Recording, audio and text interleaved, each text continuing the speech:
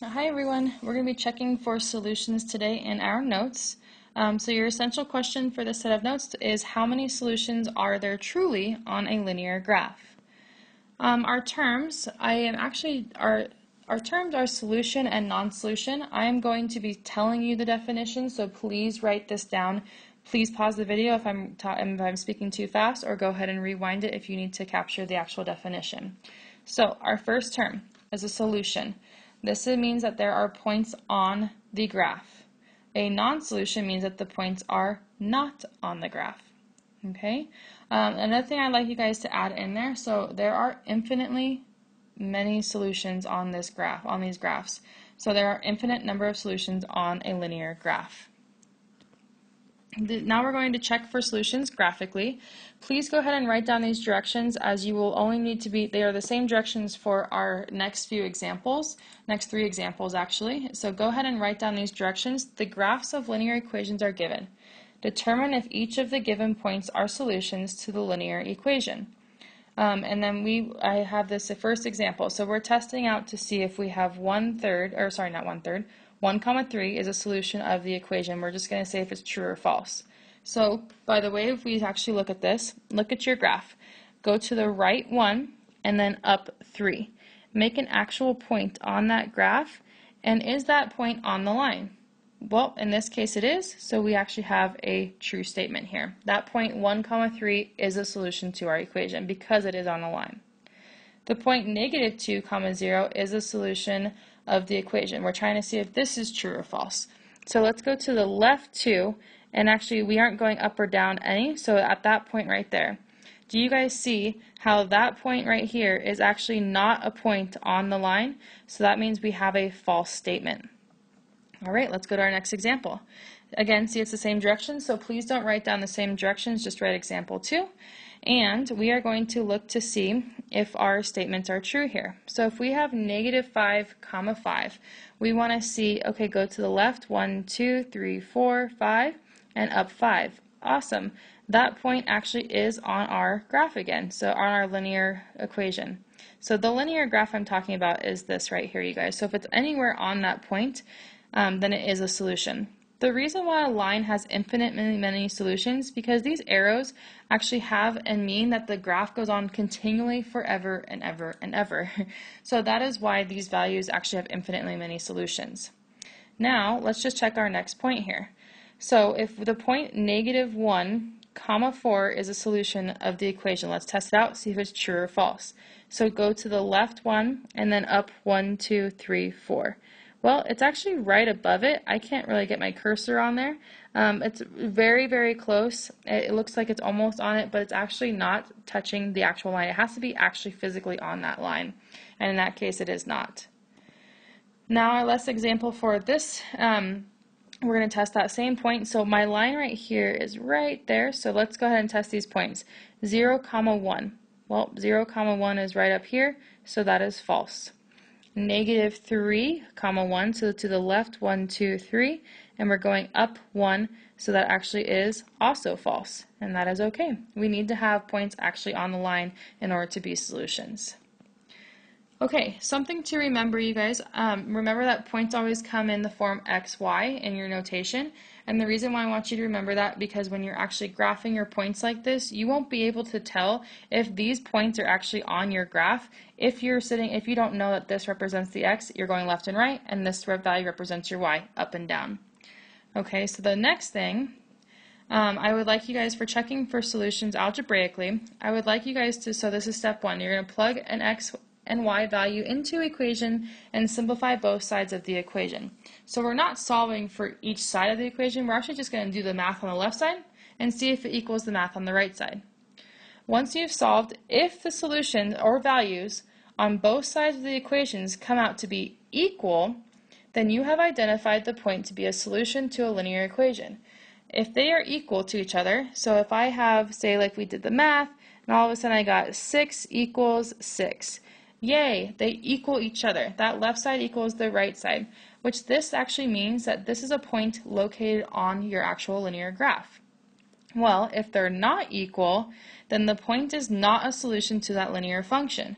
And what I mean by not equal, you'll actually do your math on the left side. You might get like a 5, and then that equals, you were supposed to be trying to get a 6 on that right side. These are not equal here. Okay, so that means that that is not a point on your actual graph. So let's go ahead and take some examples and look at what's going on here. So for our first example, again, please write down these directions only once for these next 4 examples here. So determine if each of the given points are solutions to the linear equation algebraically this time.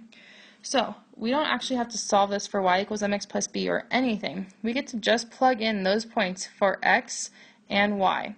So anywhere that I see an x, I'm going to be plugging in a 0 this time into this equation. Anywhere I see a y, I'm going to be plugging in a 4.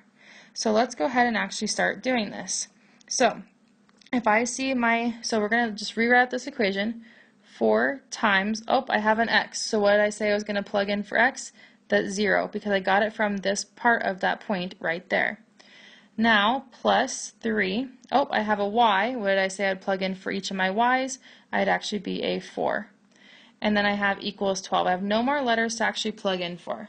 So now this is what I was talking about. You're going to do on the left side of your math. We actually don't have anything on the right side of our math to do. So we're just hoping that this left side of our equation is going to equal 12. So let's find out. 4 times 0 is 0. 3 times 4 is 12. And we know that 12 plus 0 is actually just going to be 12. So does our 12 equal 12? Check. Yes, it does. So this is actually a true statement. That means at this point, 0, 4 actually lies on that line if we were to graph it. Okay, let's test out another point.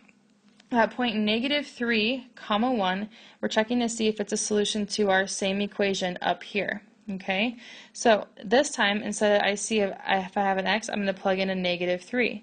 This time if I have a y, I'm going to get a 1. Plug in a 1. So let's go ahead and write down our equation again. 4 times -3 plus 3 times a 1. And then it still equals 12. So 4 times -3, that's a -12. Positive times a negative is a negative. 3 times 1 is a positive 3. And all of a sudden we see that we have -12 plus 3. That's a -9. -$9, being in debt $9 and having $12 is definitely not the same thing. We put a little slash to that equal sign and we circle that it was a false statement. Okay, let's do a couple more, you guys. So for here, we're going to go through and do, I want you guys to determine if each of the given points, again, same directions as before. So we're going to go ahead and do example 2. This time on my part A, if I see an x, this is my x, this is my y, that's where I keep getting those. So if I see an x, I'm going to plug in a 5. If I see a y, I'm going to plug in a -1. So let's go ahead and make some room for us to do some math here. So if I have x, I said I would plug in a 5. Plus 3 times, if I said I saw a y, I would plug in a -1, equals -3. Okay, so again, I don't have any math to do on that right side, but let's check the left side. So we have 5 plus 3 times -1. So 5 plus, and 3 times -1, actually let's not do a plus, and just write minus 3. 3 times a -1 is a -3. So 5 minus 3 is definitely not -3. This is actually 2 equals a -3. So when you guys are solving this, I want you to go completely all the way through until you get that answer. And this, if it doesn't equal, you just say false and write a slash to that equal sign. Now our last one, if we have our x equaling a -6 and our y equaling a +1. Let's see what happens when we plug it into our equation here. Oh, and I already did the 5. So x equals a -6 this time, and then plus 3 times our y, which is a 1, and that equals to -3. Let's see if we have a true statement. I have a -6 plus 3 times 1, which is 3, and I have equals -3. Yay, -6 plus 3 is a -3, and that really does actually equal -3. So we leave our equal sign alone, and we box it, and we get to mark that it was true. Okay, so I want to show you guys a little bit harder ones. We've only been solving ones on the left side, so I want to show you guys where there are ones that we actually have to solve on both sides. So if you guys look at this problem here, we have a -5y equals -6x plus 15. It's totally fine. We still identify our x and y the same way. So if I have an x, I'm going to plug in a 0, and our y is going to be a -3.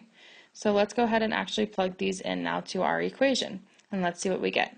So if I have a -5 times y, I said I'd plug in a -3 for that y, equals a -6 times x, which was 0, plus 15.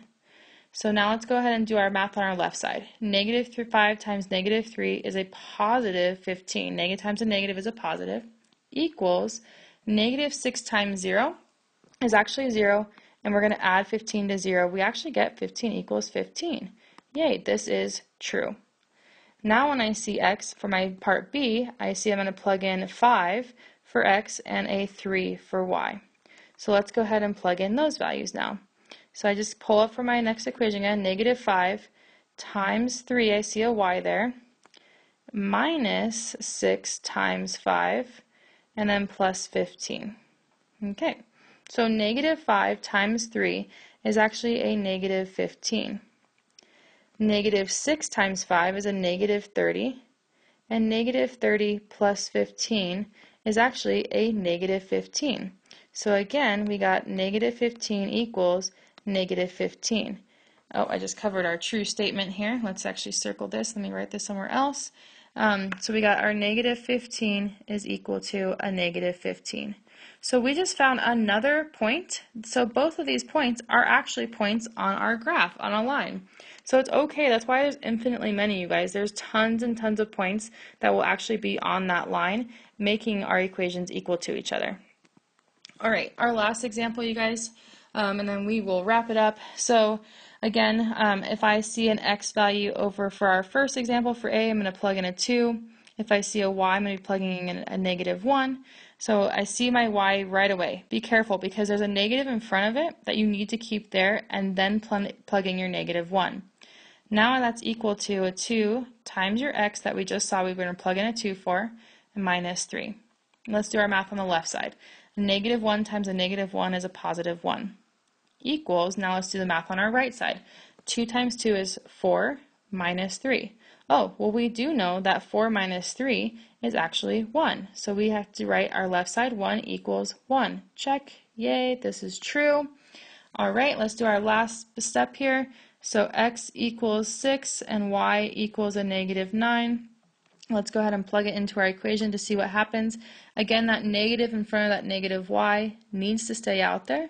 So negative times a -9 equals 2 times x, which is now 6 this time, minus 3. A negative times a negative is a positive. 2 times 6 is 12, and we're subtracting 3 from it. Well, I know that 12 minus 3 is 9 again. So I got my left side, just brought over there, and I actually subtracted and got those values. Yay, 9 equals 9, they are true. So anytime an equation is equal to each other, that means you have a true statement. It is a point on the line. If you have numbers that don't equal each other, then that means you have a false statement and that point does not fall on the line. So I just want to recap with you guys really fast what we actually did. So make sure that you have your essential question in your mind of how many solutions are there truly on a graph. Then we went through and we realized, okay, if this point was a solution, then yay, it was actually on this graph here. And then if it wasn't, it was actually off the graph. The algebraic way that that I just got done showing you. So yay, this point right here was a point on the graph because those two sides equaled each other algebraically. However, this point was not because we had a -9 equaling 12. Well, -9 does not equal 12, so this was a false statement, making sure that that point was not on the line. I hope you guys understood all this. If not, please rewind it, slow it down, whatever you guys need to do to understand this. Keep rewatching it, and I will see you guys next time. Thanks.